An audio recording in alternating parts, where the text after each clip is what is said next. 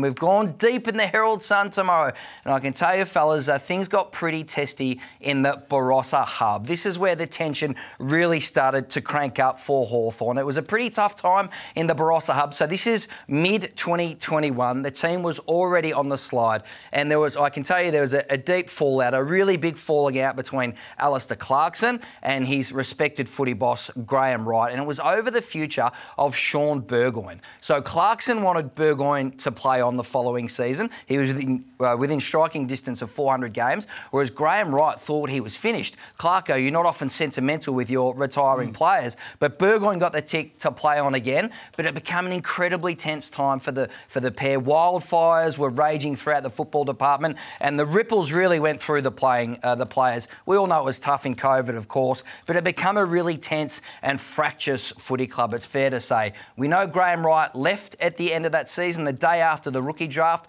filed his resignation. Graham Wright went to Collingwood. He knew Nathan Buckley's future was uncertain as coach. It became clear that Bucks wasn't going to go on. And Wright, who absolutely loved Sammy Mitchell, had Mitchell at the top of his wish list. That put Hawthorn on the clock, of course, and that is where the famous succession plan came about.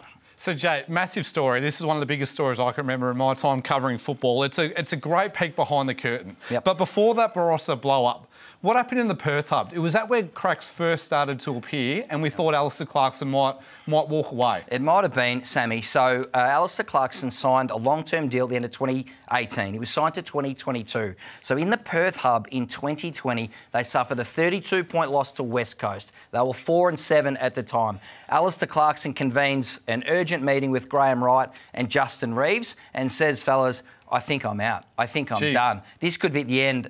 This could be it for me at the end of the season. He'd given in 15 and a bit years. He'd won 4 premierships, but they'd topped up, haven't they, Hawks? Maybe the recruiting was a little bit short-sighted. They brought in Chad Wingard, but they were going down the ladder, not up the ladder. So Clarkson, who was frustrated, says to Reeves and Wright, I'm out. I think Sam Mitchell's ready. And Wright stayed remarkably calm. I mean, this is 2 years before his contract was due up. He says, take some time to think about it, talk with your family. This is in the Perth hub, mid-2020. Clarkson comes back. That's the timeline. Yeah, 2020. So he comes back 2 hours later. He says, actually, I've thought about it. She'll be right, mate. I'll stay. I'm digging in. But as you say, Sammy, perhaps that's when the cracks first started to appear, and that's when Hawthorn's senior leaders had to thinking about whether they'd renew Clarkson beyond 2022.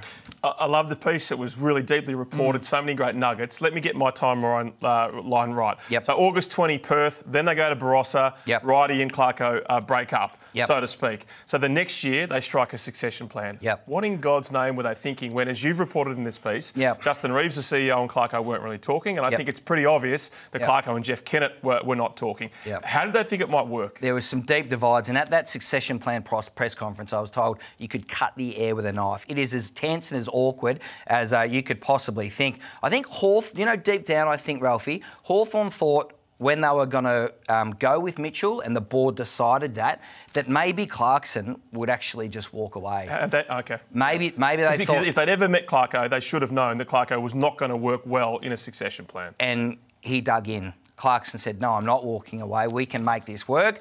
But then, as we know, they spent only 20 minutes on working out the practicalities. How's it going to work? Who's going to focus on what? It was incredibly awkward. And then it was essentially the Hawthorn players in the middle of 2021. I'm talking about Jackie Gunston. I'm talking about Ben McAvoy, who said, this is ridiculous. So they got belted by 62 points by Fremantle the first game after the succession plan was announced, but it was confused. They didn't know who their boss was. There were two bulls in one paddock. So it was essentially player power. Ray McLean coming from leadership teams to try and smooth out some of those bumps. As you said, Reeves and Clarkson weren't talking. Wright and his relationship wasn't great. Jeff, we know, and Clarko were pretty testy. So there were fireworks everywhere. Essentially, the players said, this is too confusing. And then Clarkson stepped away, gave Sam Mitchell the reins, and you look broad brush now, like this was a massive story, one of the biggest, as you say, we've had in our time. Would any of the Hawthorn fans out there disagree that the right move, the right rein was pulled? I think the question is not whether the right move was made, but was it made too late? I mean, if Clarkson was recruiting with a short-sighted vision, could they have made the move early? Would Hawthorn be better placed if they'd actually moved move coaches earlier on. I don't think they could have justified it to their fans, and I think it was always going to get really messy there. But, you know, Clarko so recently removed from those 4 premierships, I think that would have been really hard to sell. It was a massive crossroad. You picked it out because 2018, Hawthorn lost finals in straight sets, 2 30-point defeats, and that's where the signs were there. Maybe we need to rebuild. Maybe we need to invest in young talent. Instead, they topped up again. They gave away first-round pick, second-round pick, and Ryan Burton, a good young defender, and brought in Chad Wingard. And it's fair to say probably that hasn't worked after getting a Tommy Mitchell and Jager O'Meara in 2016. So, could there have just been more honesty through that succession plan? That's insane to think that there was 20 minutes of consultation about who might, pull which triggers as well. But if Clarkson had known how much this club wanted Sam Mitchell, well, potentially this could have averted such a messy, toxic ending. So I think he felt, or whoever it was that blew up the succession plan, felt we need to watch the world burn.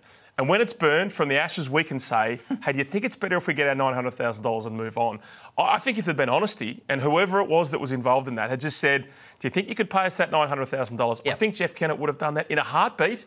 We still would have had the Hawthorn racism scandal, but we wouldn't have had as much of the toxicity. The money wasn't an issue for the Hawks. 19 grand, that was essentially his thank you. He hit 4 premierships, a stellar contribution, a long service leave payment. So I don't think money was an issue. Really, Clarko just dug in his heels. Jake, could you tell me about the farewell game for Jared Ruffhead? So I remember in 2020, the Bombers players were desperate for Tom Bellchambers to get a farewell game.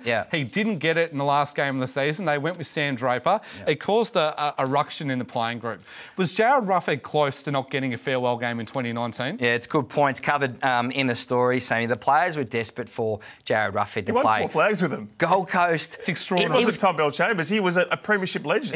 He was captain at the time, remember? He got dropped in round 8 because he wasn't in great form, played again round 14, dropped again. The players said we've got to give him a farewell game. He's against Gold Coast. He kicked 6 goals, was almost second best on ground. But for a while early in the week, I think the feeling was no. Ruffhead wasn't going to play. Again, the players stood up. So all in the Herald Sun tomorrow. Plenty of information there. It was one of the biggest stories, of course, the big succession plan. We need to get to Josh Battle with you, Ralphie, because the gun St Kilda defender has a big decision to make. Which way is he leaning? I think he's very strongly leaning to Hawthorn, and so much of it ties into this extraordinary ability that Sam Mitchell has to bring these young kids along. So as we speak, I think Hawthorn believes it will land him. It would take a change in mind for him to decide to stay at St Kilda.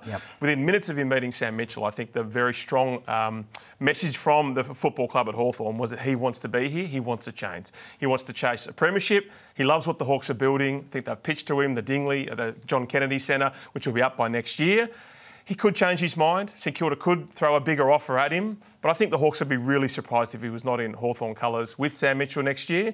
So imagine you secure him, you can throw James Sicily forward, and you've still got a very early top 10 pick to go to the market or to take another young kid. It would be a significant coup if they could get him across the line. So my understanding is that he's going to be a very rich man regardless. St Kilda's offer is unbelievably good. So he's an unrestricted free agent. So the logic there from Gubby Allen is throw him a huge cheque, and if he wants to leave, surely Hawthorn has to at least match the offer, and that way if Hawthorn offers in the same vicinity, they should get band 1 compensation. St Kilda is really nervous about this one because if he leaves for not enough money and they don't get band 1, obviously as an unrestricted free agent they can't match the offer. That'd be a nightmare result for them. So the difference of $50,000, so let's call it a $920,000 offer compared to $970 if that's where it ends up. That could be the difference between pick 5, a compensation pick, or pick 30, because it would be an end of first round pick that would blow out to about 30. So I don't know whether Hawthorn will offer him that much, but St Kilda will be desperately hoping that's the case. So if you're